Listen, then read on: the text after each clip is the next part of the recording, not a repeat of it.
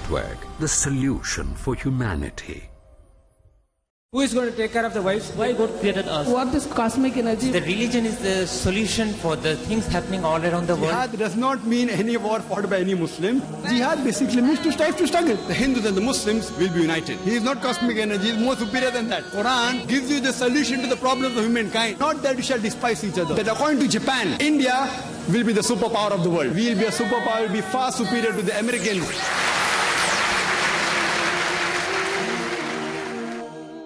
Alhamdulillah, wassalatu wassalam, ala rasulillah wa ala alihi ashabi ajmain, amma ba'd, a'udhu billahi minash shaitanir rajim, bismillahir rahmanir rahim, wa man ahsanu qawlan mimman da'a ila Allahi wa amila salihan, qala innani minal muslimin.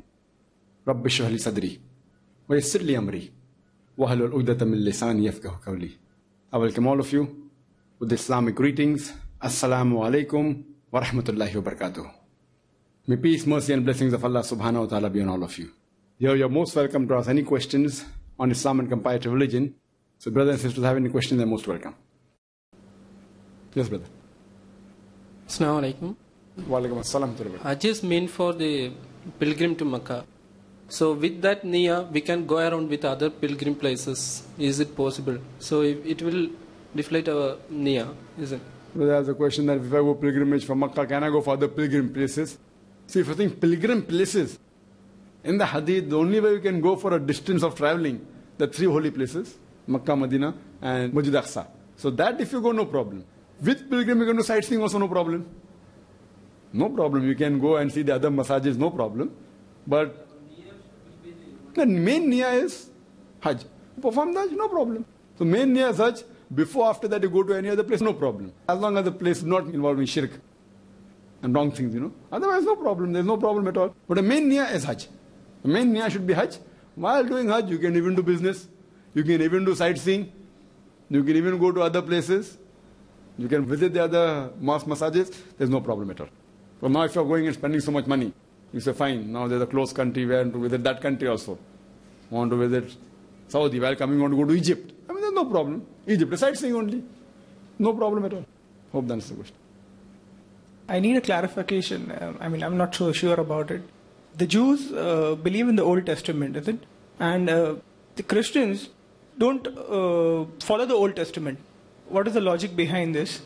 And can you explain, why they don't consider the Old Testament important, and is the New Testament that they take into consideration? Well, the Jews stick on to the Old Testament. The brother is saying the Jews stick on to the Old Testament. The Christians, they're supposed to follow the Old Testament. Why do they only stick on to the New Testament? Brother, just as I outlined, the Bible is in two parts, the Old Testament, New Testament. Old Testament deals with the lifestyle of the prophets that came before Jesus Christ, peace be upon him. New Testament, it starts the life of Jesus, peace be upon him, and about his apostles and all. So there are two divisions. Now, the Jews are supposed to follow the Torah, the Psalms, everything that's there. That is the complete Old Testament. So Jews are sticking to that. Now, as far as the Christians are concerned, theoretically they have to follow both. If they don't follow both, the whole Christianity will fall apart. Why? Because whatever is in the New Testament, it is based on the Old Testament. The prophecy of Jesus Christ, peace be upon him, they claim that he is God, so whatever they claim. So their claim is only supported by the prophecy of the Old Testament, which we disclaim. We say these prophecies are about the prophet coming, not about a God coming. Based on the Old Testament is the New Testament built.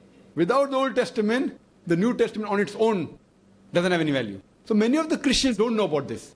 So theoretically, without the Old Testament, for Jesus Christ says in the Gospel of Matthew, chapter number 5, verse number 17 to 20, think not that I have come to destroy the law and the prophets. I have come not to destroy but to fulfill.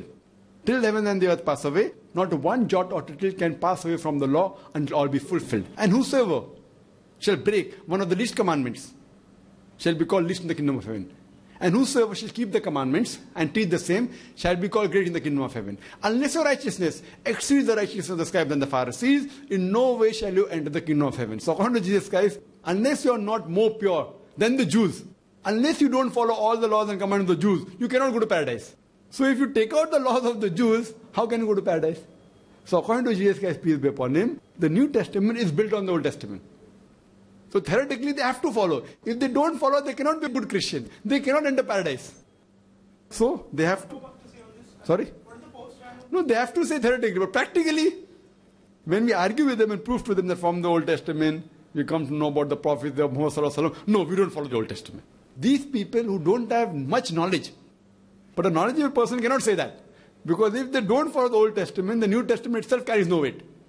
Because if the New Testament says that you have to follow what is there in the law of the Musa alayhi salam, read Gospel of Matthew, Gospel of John, Gospel of all these Gospels, what GSK said, that it has been said of the old times. Thou shalt not commit adultery, but I say unto you. So what has been said of the old times?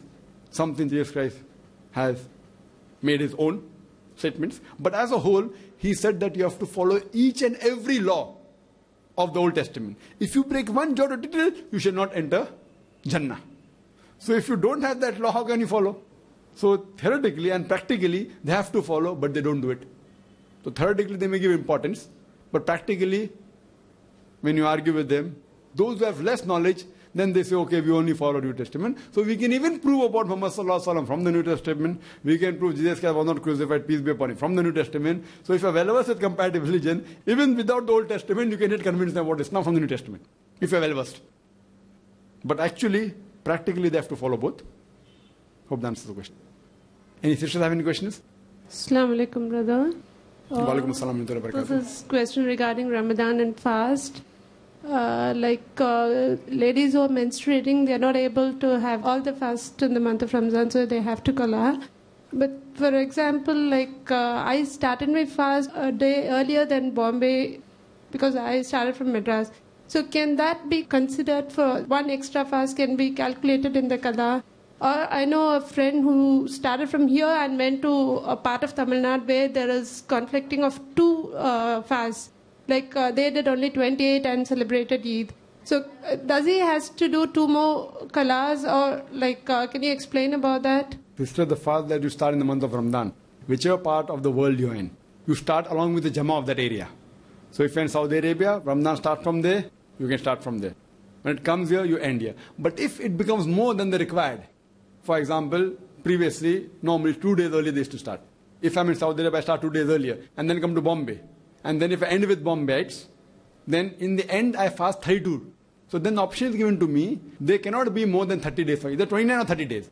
So if it comes to more than 30, the last 2 fasts of Bombay, I can either keep or I can keep as nafil extra fast. That cannot be fard fast. Similarly, if you start in Bombay and then end in Saudi, so I start 2 days late, and it's too fast, I'm keeping less, 28 days. So that I have to make qaza after Ramadan. So what you have missed, but you can't make qaza before. You can't make qaza before. So I haven't heard of making qaza before. So that's not right. So if you have missed the fast during the menstruation, you have to keep it after Ramadan. You can't give it before. The before fast, optional fast, unless it is part and parcel. If you go back to Saudi Arabia before Ramadan ends, so that becomes part of the first roza you have kept. But you can't do qaza before. But if suppose there's a problem, like the moon has been sighted and you start in Saudi, maybe 1 day earlier, and you come here, and suppose the moon they decide, okay fine, we started Ramadan 1 day late, and Ramadan of that time was only 28 days. So the Muslims of Bombay, after Eid is over, they have to fast 1 day extra. Now because I started 1 day earlier being in Saudi Arabia, I need not keep that qada roza. Is it clear? Because I started 1 day earlier. But you cannot say that I'm going to fast the advanced fast and count it as a qada. That cannot be acted as a qada. That's what you started. But one thing is there, sister. Now because you started in Saudi Arabia 1 day earlier, that is part of your Ramadan. So if there are 30 days, in Saudi Arabia 30 days, and in Bombay 30 days, and if you start 1 day earlier, and then in Bombay if you miss 5 days, so actually the last 1 day that you're keeping in Bombay is extra roza. So that can be counted as a qada roza. Do you understand? Means you start suppose 2 days early in Saudi Arabia, and 30 days was the month of Ramadan in Saudi Arabia. You come here and you continue, and in between you miss about 6 fasts because of your cycles, but you are supposed to end on 30. Now 2 options you have got. The last 2 fasts of Bombay don't keep, or you keep those 2 fasts as qada, so that can be acted as qada. Is it clear? So finally, if the Bombayites have maintained 30 days, but if there it is 30 days, here 29, so at least 30 you have to keep. So 30 you can keep. If it's more than 30, then that can be counted in the extra fast and can be included, that you have to do qada less. So that's not an early qada. You started on time with Saudi Arabia. But if you say that being in Bombay, if I start 2 days earlier, that cannot be counted as qada. Because if you're in Saudi Arabia and you start along with the Jama there, that can be counted as a fard roza. But the last 2 rozas that you keep, if it is more than 30, that can be counted as excess roza, and that can be counted in the qada roza. Hope that answers the question, sister. Yes, in a lunar month, Islamic month, it can't be 28 days. Either 29 or 30. So if it's 28 days, we come to know that we started one day late. We have to keep. But if we see the moon, like this, Eid moon, we say, oh, the moon was a bit big. It should have been, it's actually a second day moon. So it should have been 30 days. We kept 29. So that's nothing of qada for that. If you keep 29, even if you come to know it started one day late, then nothing, no requirement of qada. Because you didn't see the moon.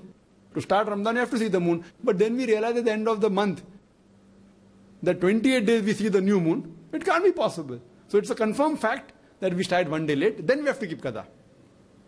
You understand? Because there's a hadith of the Prophet that when the Sahaba started the Ramadan, he saw that, okay, this is the moon of the second day. So Prophet said, don't think like that. Maybe Allah made it much more. You can say fatter. So you don't have that doubt in your heart that we started Ramadan late. You think we started on time, maybe Allah made it bigger. And one more thing, that if you miss the new moon, just by a few minutes, the next day moon will look like a 2 days moon. I mean, that's but logic. When the new moon came, but because of the sun was present, you could not see the new moon. And you can't see it. And scientifically with the telescope also you can't see. So if you just miss it by a couple of minutes, the next day moon will be like a 2 days moon. So people who think, oh, no, this is a 2 days moon, we started one day late, all these are their own hypotheses, they don't know science very well. So if you miss the new moon, even by a few minutes, you cannot see it, the next day moon will be a 2 days moon. So all these are hypotheses. Hope that's the question. Yes, brother. Assalamu alaikum. Walaikum assalam. This could be a fake question, but I require some scientific explanation for this. In a lot of developing towns, there's a shortage of water. So they have come up, the local authorities, they have come up with STPs. Water comes out of it, they say it is pure. Except drinking, you can use it for taking bath and washing clothes. So just wanted to know, is it a permissible Islamic way because the water is treated from the, impure water? It is allowed? Well, that's a question that, because like the water, they take out from the sewage water and they treat it in a way that it becomes pure for everything except drinking. Now, we should realize that there are certain requirements for drinking water about the contents and mineral content, etc. So the water they take out from tube well, even there they say it is not safe for drinking. For washing clothes, bath, no problem. So that is because for drinking it's not pure.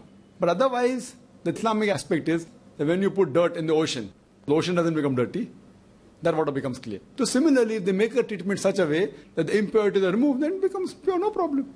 I'm just giving you a simple example. There's sewage water. Fine? It is dirty. It evaporates. It turns into cloud. The cloud water coming down is pure or not? So that is Allah's purification system, evaporation, and getting down. You take it, it's 100% pure even for drinking. Unless there are some problems in the pollution, etc. Now they are adopting a system and purifying it. It should be pure. Having a bath, doing wudu, no problem.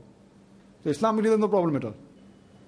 Hope that answers the question. Allah purifies by evaporation. So you know the dirt and feces, etc. in the muck and slum area, and it's evaporating, it becomes clear.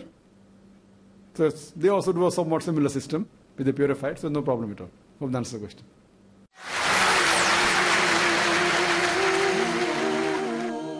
Who was the first prophet? Was a prophet the first one to read and write? Did God speak to a prophet? A prophet in a prison. A prophet who commanded the birds, insects, and animals? Want to know more? Join us for Stories of the Prophet. Stories of the Prophets, every Wednesday at 7:30 p.m. and repeat telecast at 10:30 a.m. UK on Peace TV. There is a need to see what Islam says about human rights, Kindness and care, justice for peace, human brotherhood. the book of Allah, the glorious Quran, and the Sunnah of the Prophet ﷺ. Protecting humanity at large and promoting peaceful coexistence. These are the two main sources for getting the human rights. Dr. Ahmad Ibn Saifuddin. Islam has come with a complete system of protecting human rights under the Sharia. Realize the progressive Islamic insights in human rights, a Muslim perspective. Next on Peace TV. A complete way.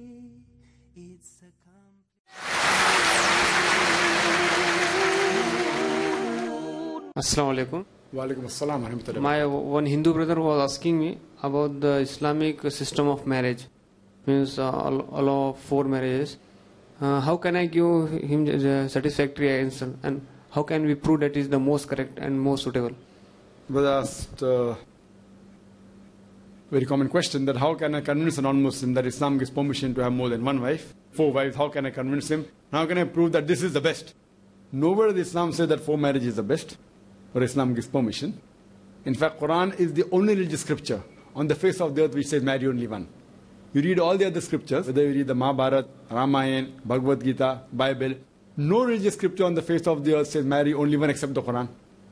If you read the Hindu scriptures, Ramayana, the father of Ram, King Dashrath, he had 3 wives. Krishna, how many wives he had? 4, 10, 20, 1,000, 16,108 wives. So Krishna had 16,108 wives, so why can't we Muslims have at least 4? So what is the problem? If you read the Christian scriptures, if you read the Bible, Solomon had 700 wives. Abraham in the Bible had 3 wives. So in Hinduism, Christianity, Judaism, you can marry as many wives as you wish. 4, 5, 10,000, 10,000, no upper limit. It is later on the Christian church which put a ban and said that the Christian should not marry more than one. It is the Jewish rabbi, Benjamin Yehuda. He passed a synod that the Jews should not marry more than one wife. Otherwise, in 1950, in the Jewish community, in the Sephardic communities where Jews live with Muslims, there the Jews had more than one wife. It is later on when the synod was passed that they stopped it. Even Hindus, according to the scriptures, they can marry as many as they wish. It is the Indian Penal Code in 1954 which passed a law called Hindu Marriage Act, that a Hindu cannot marry more than one wife. It is the Indian government, but the Hindu scriptures give you permission, you can marry as many as you wish. And if you read the census of the status of women in Islam, on page number 66 and 67 it says that the polygamous marriages done in a span of 10 years between 1951 to 1961, the Muslims had 4.31. 4.31% of the Muslims, they did polygamous marriages, they married more than one. The Hindus was 5.06. The Hindus did more polygamous marriages as compared to the Muslims in a span of 10 years between 1951 to 1961. So if you read the Quran, as I mentioned, Quran is the only religious book which says marry only one. If you read the Quran in Surah Nisa, chapter number 4, verse number 3, it says, marry women of a choice in 2s, 3s or 4s, but if you can't do justice, marry only one. So this statement, marry only one, is only given in the Quran and no other religious scripture. But the Quran also says in Surah Nisa, chapter 4, verse 129, that it is difficult to do justice between your wives, but don't turn away from them altogether. So you can marry more than one wife on the condition that you can do justice between them. So marrying more than one wife is not fard in Islam. It is optional. It's not compulsory. It's optional. If you marry, no problem. But if you marry, you should do justice. Now let us analyze the various logical and scientific reasons that why Islam gives permission for certain men to have more than one wife. If you analyze, by nature, male and female are born in equal proportion. But if you ask any pediatrician, any doctor, who is a children's doctor, he will tell you that there are more deaths among the male children as compared to female children, because the female child can fight the germs and diseases much better than the male child. So in the pediatric age itself, there are more females as compared to males. As life goes on, there are more male dying as compared to females, due to cigarette smoking, due to alcoholism, due to war. So today in the world, there are more females as compared to males. Except in the third world country like India and China, etc., where the female population is less than the male population because of female infanticide.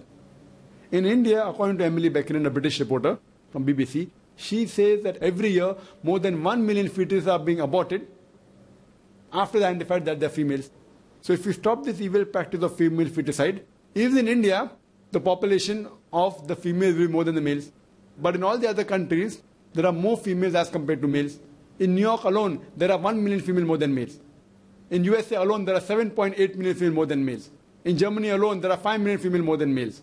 In UK alone, there are 4 million females more than males. In Russia alone, there are 9 million females more than males. And Allah alone knows how many millions of females are more than the males throughout the world. So if I agree with your friend, or the non-Muslim, that one man should only marry one woman, and suppose the market in America is saturated, that every man has found a woman for himself. Your sister or my sister happens in America, and if she has not found a life partner, The only option for her is that she either marries a man who already has a wife, or she becomes public property. People say, public property is such a harsh word. It is the most sophisticated word I can say. There's no two options. Either you marry a man who already has a wife or become public property. So Islam has permitted polygamy, certain men to have more than one wife, to protect the modesty of the women. Hope that answers the question. Yes, brother. Assalamu alaikum, brother. Wa alaikum assalam wa rahmatullahi wa barakatuh.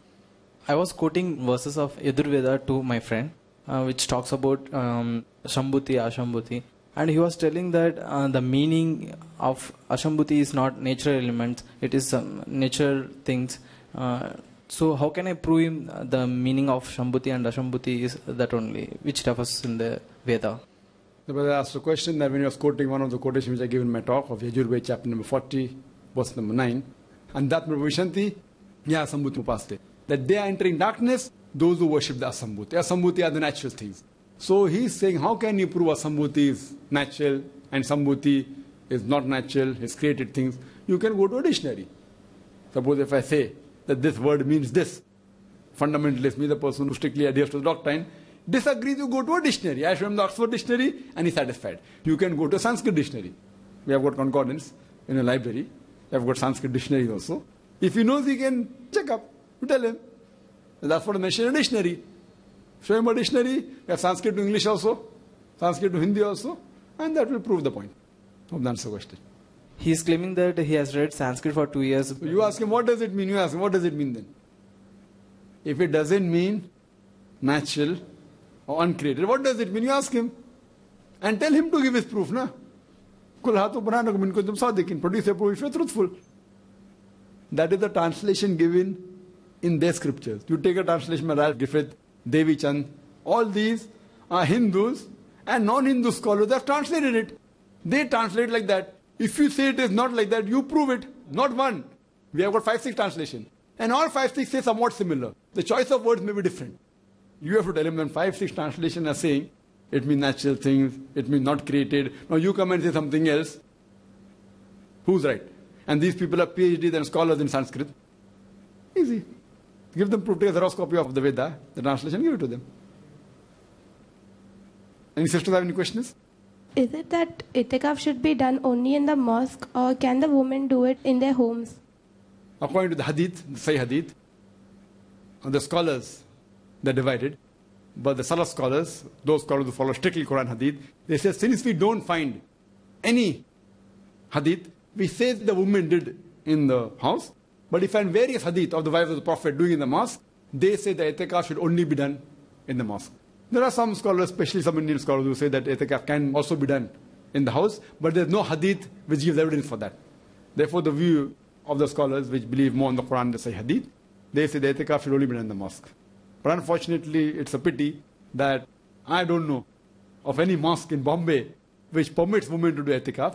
There may be, Allahu Alam. I know there are several mosques which do allow women to offer salah in the Taraweeh. They have for Taraweeh, but they don't have for Jummah salah. It is weird. See, Taraweeh is not a fard. Jummah salah is a fard. I know they give the argument that because the mosques are so less and the men, where will they go to pray? So it is weird. More important should be Jummah salah, which is again not fard for the women to come, but it's more important than Taraweeh. So we should have this movement of following Quran and Sahih Hadith. We should have mosques which allow salah for every day. 5 times salah they should be allowed. Whether they come or they don't come. I don't know of any mosque, at least in Bombay.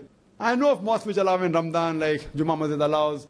There is a Ahle Hadith Bengali Masjid that allow in Jummah. Alhamdulillah, I was shocked. I came to know. But only 20 women come. That also because close to Ramadan. Why? We should encourage this, that they should have 5 times salah whether they come or they don't come. And if a woman wants to do itikaf, I don't know of any mosque. Wallah, I don't know in Bombay. Maybe Allahu Alam. First I thought that there were places. But now when I inquired the 3-4 places which do allow women for Taraweeh, I came to know they don't have any place for itikaf for women. Why? So we should see to it that we should educate these people who are running these mosques and tell them there should be place for women also to have itikaf. There should be place for women because see, when we go out, suppose we go for some work outside, and the time for salah is there, we immediately go to any mosque. What about the women? Where will they go? Where will they go? So don't women go out for work? For shopping or whatever it is? I don't know of any mosque at least in Bombay, there may be, Allahu Alam, I'm not saying there aren't, but I don't know of any, which has 5 times facility for offering salah for the women. We should have a separate place. Let it be small. Let there be at least 10 or 20. So there are some mosques which have for Jummah only, but I don't know of any mosque. And during Ramadan, I know that Jama Masjid has. But we should have places where women are allowed in the mosque for 5 times salah, whenever they require. And they should even have place for itikaf. Inshallah, when Allah gives hidayah to the trustees of the mosque, they see to it that at least they have a small place, separate facility for the women, inshallah, sister. But doing itikaf, if it's done, itikaf means leaving aside going to the mosque. So itikaf is normally done only in the mosque, sister. Hope that answers the question.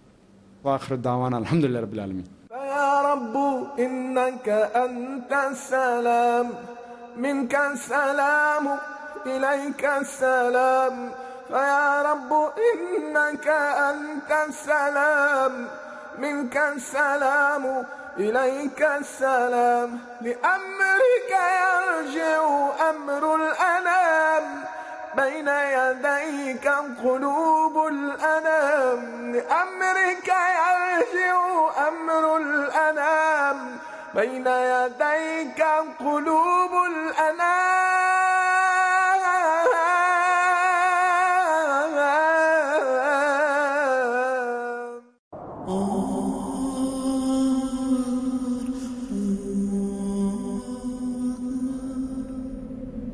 The value of money in the hereafter will be measured by its proper use in the present. يا أيها الذين آمنوا أنفقوا مما رزقناكم من قبل أن يأتي يوم لا بيع فيه ولا خلة ولا شفاعة. According to the glorious Quran, one of the best ways to use your money is to spend it in the way of Allah subhanahu wa ta'ala by spreading His message of Islam.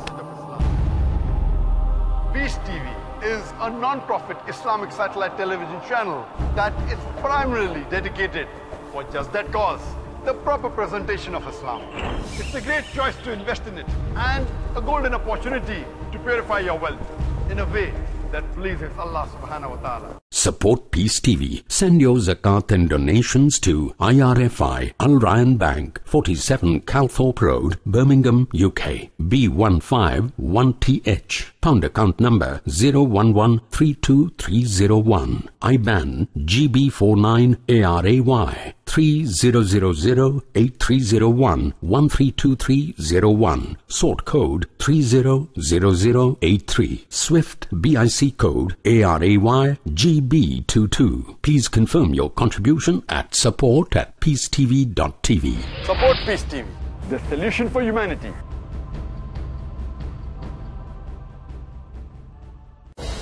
أفلا يتدبرون القرآن أم على قلوب أقفالها. Soothing verses, awakening contents. Unlock your hearts. Let us start to reflect and interact with the glorious Quran through simple and interactive grammar exercises. هو هم أنت أنتم أنا نحن. Explore the secrets of success that exist in the blessed lines of the Holy Quran. Using what you recite every day and night, learn 250 words that occur 55,000 times, or 70% words of the Quran. Let's understand the Quran. Let's join Dr. Abdul Aziz Abdul Rahim in Let's Understand the Quran every Saturday at 4 p.m. and repeat telecast at 2:30 a.m. UK on Peace TV.